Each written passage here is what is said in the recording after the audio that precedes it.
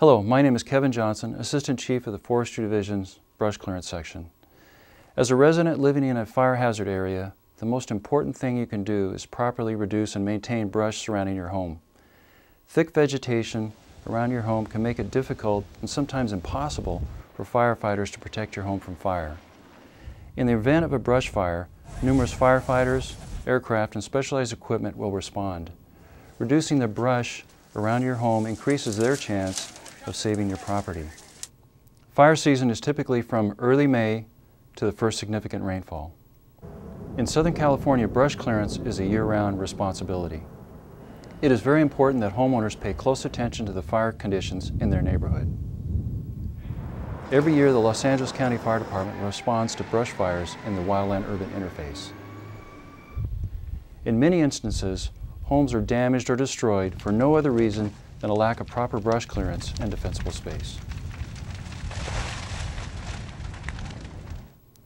Defensible space is the area surrounding a structure free of flammable plants and objects that create a zone in which firefighters can operate safely in order to protect your home during a wildfire. In the event of a fire, it is critical for you and your family to immediately comply with instructions to evacuate and keep roads clear for fire department access. We urge you to take this information seriously and do all you can to assist your local firefighters in their mission of keeping everyone safe. With this presentation, the Los Angeles County Fire Department hopes to provide information that will help protect you and your family. Hi, I'm Forestry Assistant Richard Anderson. As part of the County of Los Angeles Fire Department's fire prevention program, the local fire stations perform their annual brush clearance inspections prior to the start of fire season. These inspections are to ensure the property owners have good defensible space and are in compliance with the fire code.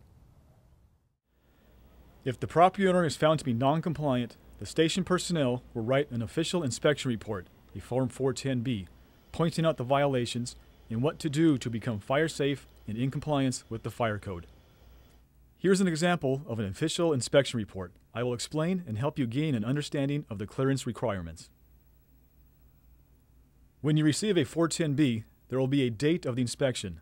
In the red box area, there will be a second date 30 days later. This is the date when violations must be corrected. You will have 30 days to complete your work noted on the 410B. If you have item 1A marked, you are to clear and remove all flammable vegetation or combustible growth around any structure. This includes ornamental plants and trees known to be flammable, including but not limited to acacia, cedar, cypress, eucalyptus, juniper, pine, and pampas grass.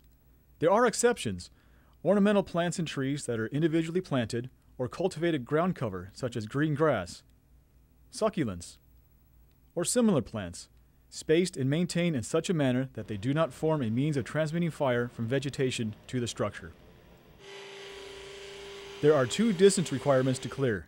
30 feet is the minimum standard, or 50 feet for high hazard areas. If item 1B is marked, you are to clear, cut back, thin out, and remove flammable vegetation or combustible growth around any structure. Item 1B also has two distance requirements: 100 feet minimum clearance distance and 200 feet around any structure in extra high hazard areas so as to create a fire break. This shall not apply to single specimens of either native or ornamental trees, shrubs, or ground covers, provided they are cut back, thinned out, trimmed up, and spaced so as to provide an adequate fire break and do not form a fuel ladder to any structure. Remove lower branches from shrubs 1/3 their height. Prune out any and all dead vegetation. Space out shrubs so they don't form a continuous fuel ladder with each other. Remove or chip on site all cut vegetation. All trees shall be maintained free of deadwood and litter. Trees shall be trimmed up a minimum of 6 feet or 1/3 their height up to 40 feet, depending on surface fuels. The fire code official may require removal and clearance of all flammable or other combustible growth for a minimum of 10 feet on each side of every roadway, whether public or private. Box 2 states, trees overhanging fire access roads shall be maintained to provide vertical clearance. This clearance is necessary for fire apparatus to gain access to your structure. Box 3 states, remove that portion of any tree that extends within 10 feet of the outlet of any chimney. With proper clearance, there is less of a chance of sparks from your chimney to reach and ignite your trees. Box 4 states, maintain any tree adjacent to or overhanging any building free of deadwood. With the removal of deadwood, you are reducing the fuel load as well as the fire hazard to the structure. Box 5 states, maintain the roof of any structure free of leaves, needles, or other dead vegetative growth. Removing this material will minimize the potential of flying embers igniting your roof. Box 6 states, place or store firewood, manure, compost, or other combustible materials a minimum of 30 feet from any building or structure. By moving this material 30 feet from the structure, you are reducing the fuel ladders and fuel load, thus creating good defensible space. Box 7 states, combustible vegetation shall be removed from the area occupied by a tent, canopy, or membrane structure, and from areas within a minimum of 50 feet of each structure. By removing the vegetation away from the tent or membrane, you can greatly reduce the fire hazard and have good defensible space. In Box 8, we are asking you to have weeds, grass, trash, and other combustible materials be kept a minimum of 10 feet from LP gas tanks or containers. No smoking signs complying with Section 310 shall be posted when required by the fire code official. With the removal of combustible materials next to the LP tank, you take away the fuel source and flame impingement on the tank, reducing the likelihood of an explosion.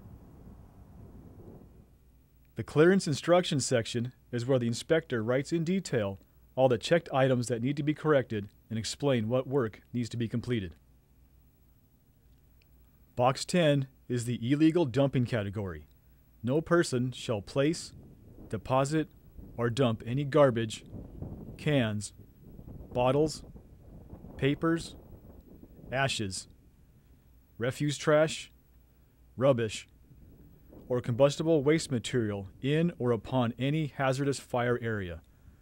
All hazardous and flammable material should be taken to a licensed disposal site for proper disposal.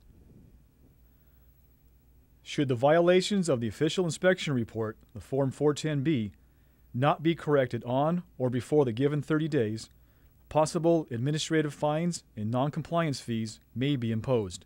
In addition, the county may clear the property at the owner's expense. Through proper brush clearance and good defensible space, your property will have a better chance of surviving a wildland fire.